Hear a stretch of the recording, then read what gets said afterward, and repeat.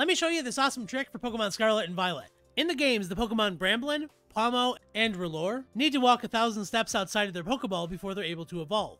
Now, Pokemon wants you to take a nice stroll with your Pokemon and enjoy the sights, but we have a new region to explore. Nobody's got time for that. So instead, go down to your nearest Pokemon Center and let your buddy out of his Pokeball before jumping on top of the building.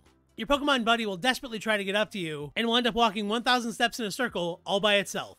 All you have to do is kick back, enjoy the sights, and then after about 10 minutes, give your Pokemon a rare candy, let it evolve, and enjoy the newest addition to your Pokedex. This trick is incredibly helpful and will save you a ton of time. That's why I'm so glad you